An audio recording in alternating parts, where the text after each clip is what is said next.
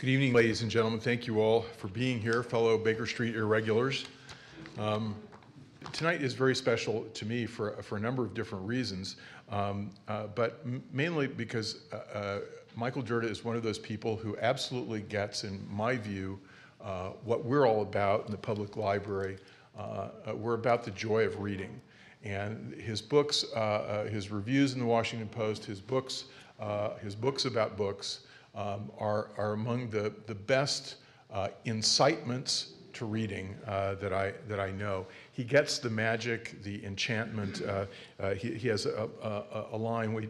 This book essentially on Conan Doyle is how a young boy, in this case particularly a boy, but I think this applies to girls as well, comes to the enchantment, the magic of reading. He talks about books that retain their magic, and this book is magical enough that it sent me off. I'd read a children's version of The Count of Monte Cristo. I'm now deep into the actual book, and I found a use for my e-reader finally by downloading the Adventures of Brigadier Gerard, the Conan Doyle stories about the Napoleonic French officer. It was 11:30 at night. The dusty bookshelf in Lawrence was not open. I needed to read it after reading Michael's description of these stories, which is so great. There's great literature, but how we come to literature is I think all about telling the story. And the enchantment, the magic of the first stories that grip your imagination when you're younger. And Conan Doyle is for a lot of us, of course, Sherlock Holmes is for a lot of us where that happens. And then, of course, coming back to Conan Doyle and coming back to a lot of the books that we read as children in middle age and in later age, or advanced age in my case, is part of the joy of reading, because the really great ones actually get better with age, as Michael describes in this book. And as he quotes Sherlock Holmes to Watson, education never ends. But really it's, I think, enchantment never ends. He's wonderful about the details of this, the observance of trifles, as I think Holmes himself says, is what detectives do. It's also what a great literary detective like Michael does. He loves, as I think all of us do, all those great stories that Conan Doyle never wrote about, but that are dotted, all the stories that Watson talks about, the adventures that are dotted through the stories that we never quite hear about, the whole story of the politician, the lighthouse, and the cormorant, or my particular favorite, the terrible death of Crosby, the banker. But there's also, I think, in all of these great books of romance of our youth, the quality of the knight errant who's come to save us, or the damsel in distress, or the country, or the castle, or whatever it is, from whatever dragons are assailing us. And sometimes those are dragons of boredom, sometimes they're dragons of politics, or the angst of living in the modern world, deciding which e-reader to buy. Who knows what the dragons might be? But we need our knight errants, and the knight errant of book criticism is here with us tonight to dispel our longueurs and to fight the dragons with us. So, ladies and gentlemen, Michael Dirda. Thank you, Frankie, for that introduction. So I'm going to talk a little bit about the origins of this book and maybe read a little bit of it. But I hope that you will all have questions. I've found that the question period for most of these sorts of events is the best part.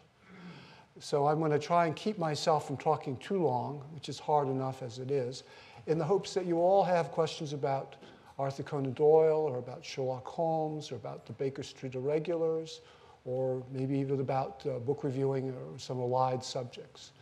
And we'll have, I think, a pleasant hour together. There are also books afterwards. I'd be happy to sign them. It's a wonderful book. It fits in your pocket, great stocking stuffer, and fits in a purse, and it's short, and it's what book reviewers are never supposed to say about books. I hope it's kind of charming. It's supposed to be an entertaining book in itself, but also an invitation to read the Sherlock Holmes stories if you've never read them, And if you have read them, to go beyond them and to explore some of the other wonderful books by Arthur Conan Doyle, which there are many. And I'll talk about a bit of some of them. First of all, let me talk about how I came to write this book. I was at Princeton for a roundtable on reviewing, and the editors of the Princeton University Press asked me if I might be interested in contributing to a series called Writers on Writers, in which various people are asked to write book-length essays about a favorite literary figure, someone important in their lives. This appeals to me because I'm not really a scholar. I am kind of an old-fashioned critic, an old-fashioned bookman, an appreciator more than a slash-and-burn dissector of books. And so the prospect of just writing about the pleasure of one author in my life very much appealed to me. The book has a kind of autobiographical arc. It begins with me discovering Sherlock Holmes in 5th grade. And I thought I might read that section about how I came to know Mr. Sherlock Holmes. So I'll read a little bit. It's only a couple of minutes, and I'll be back talking in a moment. The Hound of the Baskervilles, 1902, by the way, by Arthur Conan Doyle was the first grown-up book I ever read, and it changed my life. Back in the late 1950s, my 5th grade class belonged to an elementary school book club. Each month, our teacher would pass out a 4-page newsletter describing several dozen paperbacks available for purchase. I remember buying Jim Kelgard's Big Red and a thriller called Treasure at First Base, as well as Jeffrey Household's Mystery of the Spanish Cave. Lying on my bed at home, I lingered for hours over these newsprint catalogs, carefully making my final selections. I had to. Each month, my mother would allow me to purchase no more than 4 of the 25 and 35-cent paperbacks. Not even constant wheedling and abject supplication could shake her resolve. What do you think we are, made of money? What's wrong with the library? After Mr. Jackson sent in the class's order, several weeks would pass, and I would almost but not quite forget what books I had ordered. Then in the middle of some dull afternoon, probably given over to the arcane mysteries of addition and subtraction, a teacher's aide would open the classroom door and silently drop off a big, heavily taped parcel. Whispers would ripple up and down the rows, and everyone would grow restive, hoping that the goodies would be distributed that very minute. Sometimes we would be made to wait an entire day, especially if the package had been delivered close to the 3 o'clock bell when school let out. Romantic poets regularly sigh over their childhood memories of splendor in the grass, of glory in the flower. But what are daisies and rainbows compared to 4 sleek and shiny paperbacks? After more than 30 years as a literary journalist, I have seen and reviewed new books aplenty. But back then, at my wooden school desk, etched with generations of student initials, I would methodically appraise each volume's artwork and read and reread its back cover, carefully investigate the delicate line of glue at the top edge of the perfect bound spines. Afterwards, I would glance around, sometimes with barely suppressed envy, to survey the gleaming treasures on the desks nearby. Certainly no rare first editions have ever been so carefully handled and cherished as those apparently ordinary book club paperbacks. To this day, I can more or less recall the newsletter's capsule summary that compelled me to buy The Hound of the Baskervilles, as if that ominous title alone weren't enough. Beneath a small reproduction of the paperback's cover, depicting a shadowy something with fiery eyes crouching on a moonlit crag, blazed the thrilling words, "What was it that emerged from the moor at night to spread terror and violent death?" What else, of course, but a monstrous hound from the bowels of hell? Eager as I was to start immediately on this almost irresistible treat, I staunchly determined to put off reading the book until I could do so under just the right conditions. At the very least, I required a dark and stormy night, and the utter absence of distracting sisters and parents. Finally, there came a Saturday in early November when my mother and father announced that they would be visiting relatives that evening and the girls would be going along. Yes, I might stay at home alone to read. The afternoon soon grew a dull metallic gray, threatening rain. With $1 clutched in my fist, I pedaled my red Roadmaster bike to Whalen's drugstore, where I quickly picked out 2 or 3 candy bars, a box of Cracker Jack, and a cold bottle of Orange Crush. After my family had driven off in our new 1958 Ford, I dragged a blanket from my bed, spread it on the reclining chair next to the living room's brass floor lamp, carefully arranged my provisions near to hand, turned off all the other lights in the house, and crawled expectantly under the covers with my paperback of The Hound, just as the heavens began to boom with thunder and the rain to thump against the curtained windows. In the lowering darkness, I turned page after page, more than a little scared, gradually learning the origin of the dreaded curse of the Baskervilles. At the end of the book's 2nd chapter, you may recall, the tension escalates unbearably. Holmes and Watson have just been told how Sir Charles Baskerville has been found dead, apparently running away from the safety of his own house. Their informant, Dr. Mortimer, pauses, then adds hesitantly that near the body he had spotted footprints on the damp ground. A man's or a woman's? Eagerly inquires the great detective, to which question he receives the most thrilling answer in all of 20th century literature. Mr. Holmes, they were the footprints of a gigantic hound. I shivered with fearful pleasure, scrunched further down under my thick blanket, and took another bite of my Baby Ruth candy bar, as happy as I will ever be. So that's where it all began. This book goes on to trace kind of the trajectory of my lifetime involvement with Conan Doyle. From there, I went on to the local branch library where they had one book by Arthur Conan Doyle, but it was the right book. It was the Doubleday edition of the complete Sherlock Holmes stories with a famous introduction by Christopher Morley. Christopher Morley, as I was later to learn, was with his 2 brothers, Frank and Felix Morley, the founders of the Baker Street Irregulars. This is a sodality, a club that began in the 1930s and was intended for people who were really fanatical about the Sherlock Holmes stories, who knew them inside out in the way that the 3 Morley brothers did and had since childhood. You had to pass a quiz on very arcane details. And if you did, you were invited to have lunches with Christopher Morley, and this gradually morphed into a regular organization that's continued now for more than 75 years. It's an organization that's devoted to what's called playing the game being the convention that Sherlock Holmes and Dr. Watson are not fictional characters. They really lived.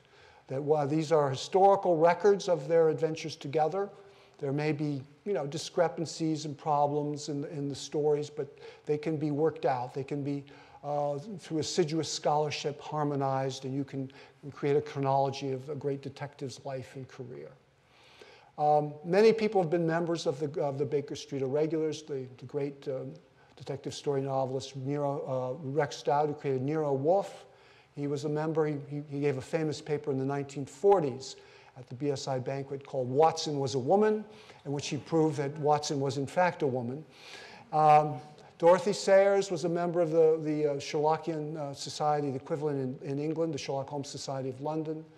And Franklin Roosevelt and Harry Truman were both members of the BSI. To become a member is, if you're a fan, a great honor. There are local groups devoted to Sherlock Holmes and Watson. They're called Scion societies. And they exist in most of the big cities. The one in Washington, which was founded in the 1950s, is called the Red Circle, which when one of the stories, but giving a name, the Red Circle, to a Sherlock Holmes group in 1950s Washington was fairly daring. It continues to this day.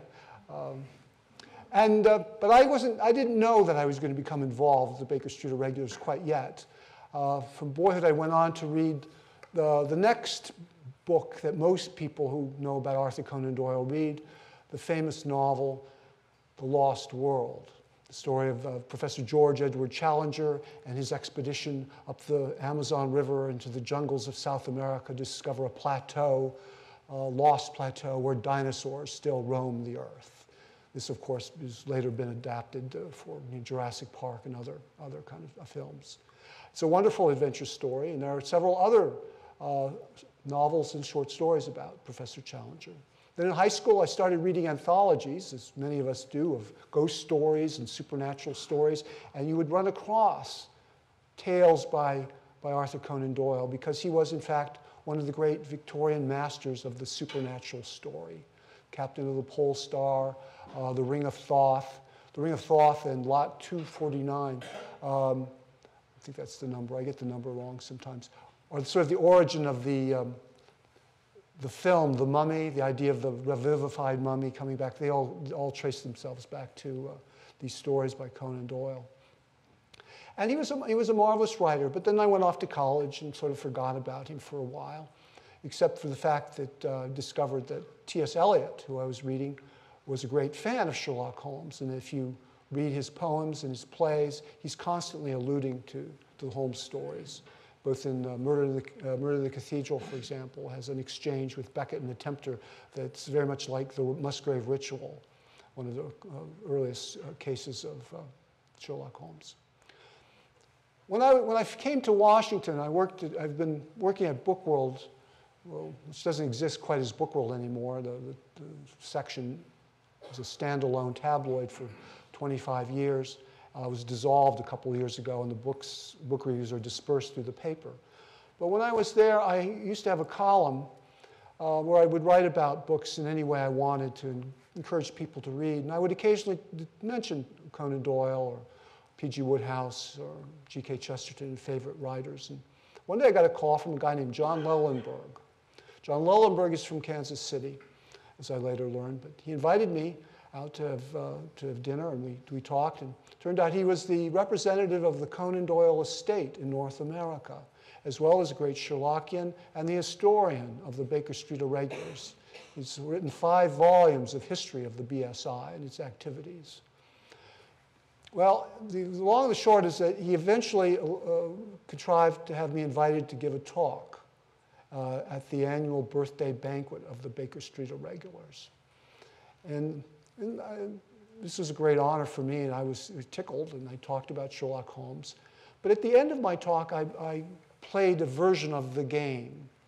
I told you about the game, and I mentioned that the 3 Morley brothers established the BSI, so bear that in mind.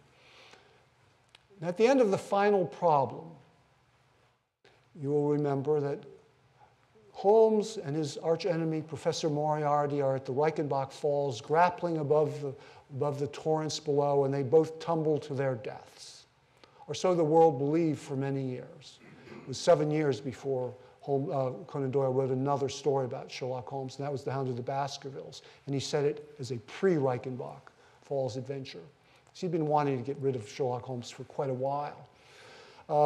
But we later learn, when he does finally bring Holmes back in The Adventure of the Empty House, that Holmes survived the tumble into the Reichenbach Falls and headed out to Tibet, where he met the Grand Lama, engaged in various sorts of researches in southern France, did some exploration as a guy named Sigerson, and had numerous adventures before coming back to defeat his enemy, Colonel Sebastian Moran, the second most dangerous man in London. But my premise at the end of this talk was, we know now that Holmes survived the Reichenbach Falls. And we also know, if we read the canon, as we refer to the 56 short stories and 4 novels carefully, that Professor Moriarty had 2 brothers. One is a military man and another works on a railroad. So I premised that since Holmes survived the Reichenbach Falls, what is it more likely that so did Professor Moriarty? And with his 2 brothers, instead of going east, they went west to America. and slightly changing their name from Moriarty to Morley, founded an organization ostensibly honoring their worst enemy, but in fact the front for an international crime syndicate. Wow, the BSI just ate this up. They were. The next morning I came down for breakfast at the Algonquin Hotel, which is where people usually stayed, and there was a letter waiting for me at the desk. I opened the letter. Inside there's a note, and inside the note there are 5 orange pips. These are death threats in the Sherlock Holmes stories. And the note is, in fact, that I had discovered the secret of the Baker Street Irregulars and would have to be eliminated. In fact, they invited me to become a member. I guess it's the Machiavelli theory, you keep your enemies close at hand. When you are invited to become a member of the actual national organization, you're given a name chosen from the canon to harmonize with your personality or with your profession. The name I was given, as you already heard, was Langdale Pike. Who is Langdale Pike? He appears in just about the worst Sherlock Holmes story, The Adventure of the Three Gables, a late story. And he is, in fact, a gossip columnist for London newspapers. He sits in his bay window, and all the gossip of the city comes to him. But in the middle of the story, Holmes turns to Watson and he says, "Watson, this is a case for Langdale Pike, and I am going to see him now." And then Watson explains how Holmes often consulted with Pike. And Pike, to me, is really a kind of another one of these mastermind figures, like Professor Moriarty of crime, or Mycroft Holmes, Sherlock Holmes' older brother, who is a kind of human computer and sometimes is the British government. I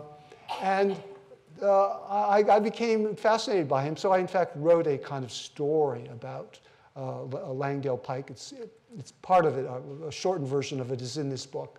It's called A Case for Langdale Pike, in which I show that Pike is, in fact, the real mastermind behind the Sherlock Holmes adventures, and is involved with half the fictional and historical characters of the same period, and is, for example, he's the real father of Winston Churchill, since we've mentioned Winston Churchill tonight.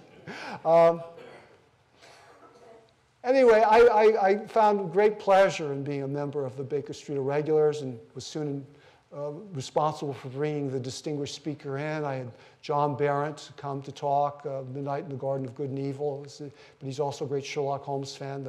The artist Gahan Wilson, you might know his cartoons from Playboy. I had done a number of Sherlock Holmes cartoons.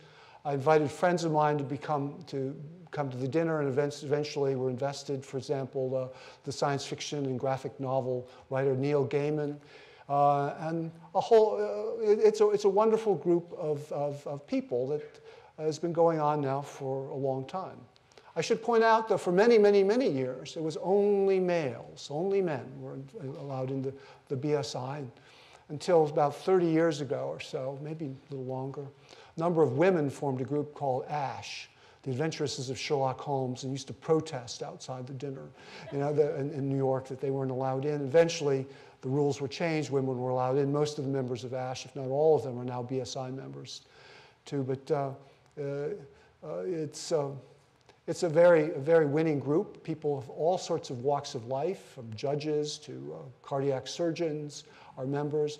I was once at a kind of late dinner there after the weekend banquets were over. A number of us went out for Indian food, and I'm talking to this guy I don't know. This is when I first joined. And I realized he owns Conan Doyle manuscripts, the actual stories. And I said, what did you do? What do you do? And he says, oh, I was an engineer, but I'm retired. I said, well, what did you used to work? And he sort of was coy, and finally he broke down. I said, well, I used to be chief technical officer for Apple, which is where he got the money to buy these things. So there are lots of interesting people in the group. In the years, certainly before there were women involved, but even now, there's always a toast to the woman. As you will recall, the first adventure of Sherlock Holmes, the first short story, is A Scandal in Bohemia, in which Sherlock Holmes is defeated by Irene Adler, or Irene Adler, depending on how you want to say it. To Sherlock Holmes, she is always the woman. So at the BSI banquets, we always toast that year's The Woman. It's a different woman each year. The first The Woman was Gypsy Rose Lee, the famous stripper, back in the 1940s. Once I got involved with BSI, I started to explore more about Conan Doyle, and came to learn that he was really a remarkable writer, much beyond the Sherlock Holmes stories. I'd read these other things as a boy, and started to learn that he was very much a public intellectual of his time. He was the president of the Divorce Law Reform Society. He was very active in writing to the newspapers to protest miscarriages of justice as he saw them. He wrote a very scathing letter about the atrocities in the Belgian Congo to the Times about how could England stand by and allow such things to happen. People who had been convicted and were sentenced to long terms in prison appealed to him, and he helped exonerate them. The novel by Julian Barnes, Arthur and George, the novel he wrote before this year's Booker Prize winner, is about Arthur Conan Doyle and George Adalji, who was a Parsi extraction, but a lawyer who had been wrongly in prison for strange crimes. So he also was a wonderful essayist. He has a book called Through the Magic Door about taking you into his library, and he just kind of chats with you about the books that mean a lot to him in a very easygoing and winning way. It would be a wonderful book for a young person. In fact, it was directed toward young people as a kind of sort of guide to reading. Very funny writer. Here's a passage. One of his great comic characters is Challenger in The Lost World and the other stories. As you remember, Challenger's the novels are told by Edward Malone, who's a journalist. They've become friends over the course of the various stories. But in a late story called The Disintegration Machine, Malone goes to see Challenger. And Challenger comments on one of Malone's recent articles. You began a paragraph with the words, Professor G.E. Challenger, who is among our greatest living scientists. Well, sir, I asked, why these invidious qualifications and limitations? Perhaps you can mention who these other predominant scientific men may be, to whom you impute equality or possibly superiority to myself. It was badly worded. Later, I discovered that Conan Doyle also wrote contemporary novels. There's one, The Tragedy of the Carrasco. Carrasco is a ship, where a group of Western tourists are seized by Middle Eastern terrorists and are going to be executed unless they convert to Islam. And it's quite a thrilling story. He wrote an early one about women's emancipation called Beyond the City, set in the suburbs, the new suburbs of London. And it's a comic novel, it's a light novel. So he has a comic figure as the chief woman character, but who is very much an emancipated woman. Her name is Mrs. Westmacott. She becomes the heroine of the book, but there's a lot of humor in the description of her. When she first comes to the suburbs, her new neighbors come to see her. There are a couple of spinsters. They're so-called spinsters. Two spinsters pay her a social call, and she asks if they would like some stout. I'm sorry that I have no tea to offer you. I look upon the subserviency of woman as largely due to her abandoning nutritious drinks and invigorating exercises to the male. I do neither. She picked up a pair of 15-pound dumbbells from beside the fireplace and swung them lightly about her head. You see what may be done on stout, said she. When the elder Miss Williams protests that woman has a mission of her own, Mrs. Westmacott drops her dumbbells with a crash. The old cant, she cried, the old shibboleth. What is this mission which is reserved for woman? All that is humble, that is mean, that is soul-killing, that is so contemptible and so ill-paid that none other will touch it. All that is woman's mission. And who imposed those limitations upon her? Who cooped her up within this narrow sphere? Was it Providence? Was it nature? No. It was the arch enemy. It was man. And later on, the daughters of another neighbor are fearful that their widower father is fallen in love with Mrs. Westmacott and might marry her. And they decide to take women's suffragism to the limit so that their father comes home to find them, sort of half-dressed with champagne bottles all around and oyster shells and blue smoke in the room and their fiancés nearby, just a picture of orgiastic abandon, in the hopes that this will shock him into seeing what will happen to his poor daughters if he has anything more to do with Mrs. Westmacott. But she, of course, saves the day ultimately for everybody. He is really quite a wonderful writer. He's historical novels. The White Company used to be a great standard boys' book for many years. The Brigadier Gerard stories are kind of tall tales told by an old soldier, Napoleonic soldier, as he looks back on his youth. The wonderful memoirs, a terrific letter writer. He could turn his hand to anything. He was a very fluid writer. He never blotted a line. He could sit down and just write out his stories or his novels straight. People have manuscripts, the setting manuscripts, there would be like 1 or 2 small word changes. They had very clear handwriting, could write 40,000 words a week. It's about the length, about this book is a little more than 40,000 words.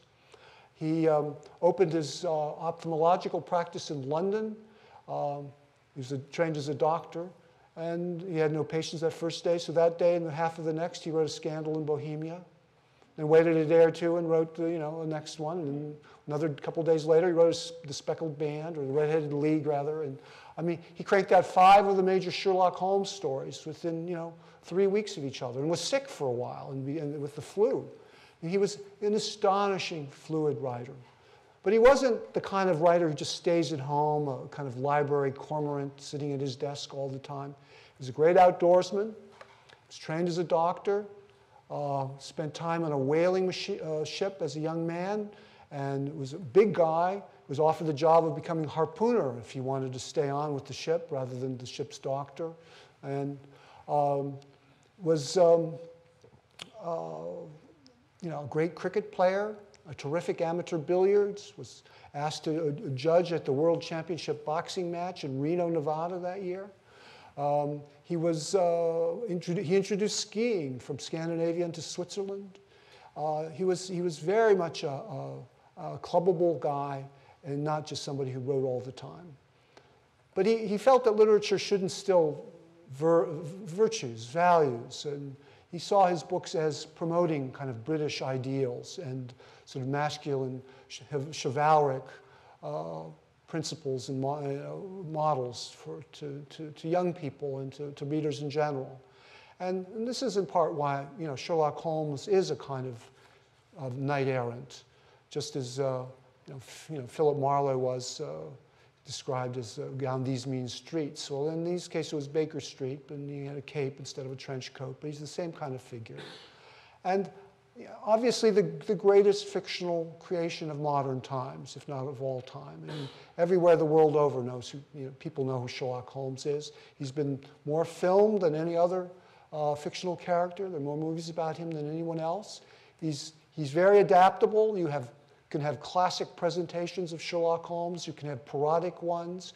You can, as we've seen this recently, the BBC has a wonderful series of Sherlock Holmes set in the 21st century. They translate very well. Instead of sending telegrams, Sherlock sends text messages.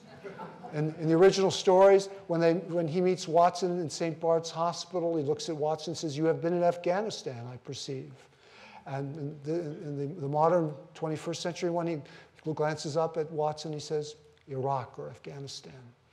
And they're quite winning. They're younger in this 21st century version, and both Holmes and Watson are real heartthrobs as well. And then you get the same effect, in a gritty steampunk graphic novel version of the Robert Downey Jr. vision of Sherlock Holmes in a movie that will be out in a couple of months, or sooner even, just early December. So he can be reinterpreted in many ways and still survive. And he will always be Conan Doyle's greatest creation, and those stories will always be immortal. But I hope that my book will, besides being fun to read on its own, it's filled with anecdotes and passages from the Sherlock Holmes stories and thoughts about Sherlock Holmes and accounts of what happens at a BSI dinner and the like. But I hope that my book will also be an invitation to explore beyond the Sherlock Holmes stories and to try some of his other books. I'm going to pause here and ask if there are some questions. Otherwise, I can go rambling on some more. Yes? If it isn't too far off the subject, do we have enough information now to make an educated guess as to what might have been the matter with Sir? What might have been the matter with Sir Arthur Conan Doyle's Father? father? Oh, his father, he came from a family of artists. Richard Doyle, his uncle, was a famous Victorian artist, and his father was also a fairly well-known artist, but apparently given to drink, apparently given to some sort of mental illness that led him to be committed to an asylum. There's never been any absolute proof that he had any serious mental disease. Some felt that he almost got pushed there aside just because of the drinking and his general unpleasantness to be around as a way to park him someplace. He actually did some early illustrations for the first Conan Doyle stories. By the way, the Sherlock Holmes stories, which are so popular now, they didn't start off popular. He first wrote the novel A Study in Scarlet. Nobody wanted it, and eventually Beaton's Christmas Annual took it, and they waited a year before they published it in 1887. That issue of that magazine is probably the most valuable modern magazine. If you were to find a fine copy, it'd be worth probably $250,000. There are only about 35 known. But it was well thought of, but it didn't attract any particular attention. And he probably would never have written about Sherlock Holmes again had he not received an invitation to go to a kind of publisher's lunch, actually a dinner, with a visiting editor from America, who was the editor for Lippincott's magazine in Philadelphia, who took Conan Doyle as a rising young writer, because he wrote all sorts of things. He wrote these ghost stories and supernatural stories and historical fictions and the like. And another hot young writer, the two writers out to dinner. And he wined and dined them and signed them both to books. So Conan Doyle wrote the second Sherlock Holmes story, The Sign of the Four. And the other writer went on to write The Picture of Dorian Gray. It was Oscar Wilde. So that was a very successful dinner for the guy from Lippincott's. But even that didn't attract that much attention. It was only when Conan Doyle started writing for Strand magazine that the stories just took off like a flash, and there was just instant mania for more Sherlock Holmes stories. But the editors of the Strand recognized from the very beginning that here was a master storyteller. Till the editor once said he was the greatest natural-born storyteller of the age that he had ever seen. And I think that's probably true, although I think maybe Kipling has an equal claim to that. Kipling is an incredibly varied artist as well. But let me ask if there are any more questions. Yes, sir. Is there anything about his children with either his character, Sherlock Holmes, or in some other writing? Is there anything about his children in his books? Not in his books, but what were the fields of his children? Oh. Did they carry anything from their father? Georgina Doyle was one of the children of the first marriage. She's written a memoir of her family, of sort of the lost family, the first of Tui. The more prominent children are the three from the second marriage. There was Dennis and Adrian Conan Doyle, who were a couple of feckless, shiftless playboys, lived off their father's money, lived in Switzerland, bought cars, got fat, chased women, and did all the things most of us would have done if we'd inherited a lot of money and no principles. And they were really a pain, although they admired their father immensely. They felt that he was, in fact, himself the model for Sherlock Holmes, that he was a perfect, gentle Knecht, knight, as Chaucer might say. And they didn't like anyone saying anything against him. They were very suspicious of the Baker Street Irregulars and didn't like this idea that John Watson wrote the stories rather than Arthur Conan Doyle. The third child, Jean Conan Doyle, became a general in the Women's Air Force, married late in life, another general, and lived she died maybe 10 years ago, if that. And many friends of mine in the BSI, including John Lellenberg, I mentioned, knew her quite well, and she was apparently a wonderful lady, and in every way, and very devoted to her father, but a great supporter of Sherlockian studies and publications. Are there any more questions? Yes, over here. Oh, yes, sir. Your favorite film version of Holmes, and which one do you think captures the essence the best? The question is, what is my favorite film version of the Sherlock Holmes stories? I like several of them. The first two of the Basil Rathbone movies, The Hound of the Baskervilles and The Adventures of Sherlock Holmes, I think are both wonderful. They become more B-movie films in the later adventures, and they make them more and more contemporary. The Hound is really first-rate, and The Adventures is a wonderfully expressionist cinematography at the end. I'm a great admirer of the Jeremy Brett series from a while back, even though Brett emphasized a lot of the neurotic tics of Holmes. Most importantly, I think that the Brett series, the BBC Sherlock with Benedict Cumberbatch, and the Robert Downey series, where they're all wonderful, in particular is in the portraits or the depiction of Watson. At one point, Hercule Poirot in the Agatha Christie mysteries mentions about the great genius she calls Maître, and someone says, you're referring to Sherlock Holmes? He says, no, I'm talking about Conan Doyle himself, and in particular, his greatest creation, Watson. And there's something to this. We think of him, from, if you've seen the old movies, this bumbling dolt, Nigel Bruce. In fact, Watson is the linchpin. He is the way we perceive Holmes. He is something of the straight man for the wonderful opening scenes in 221B where Holmes will wow him with some, clever deduction, famously when they discover a hat left behind and Watson makes all the wrong conclusions from the evidence of the hat, and Holmes goes through all these details about the owner of the hat and ends with the phrase, and it's obvious, of course, that his wife has ceased to love him. Indeed, these are all the case. And he explains why. But Watson, you have to remember, is a doctor. He's been a soldier. He's been wounded in battle. He's the guy who brings his service revolver when they go out on adventures. He has an experience of women extending over 3 continents, several nations. He's married at least twice. Some irregular scholarship claims to detect 5 possible marriages in the course of Watson's life.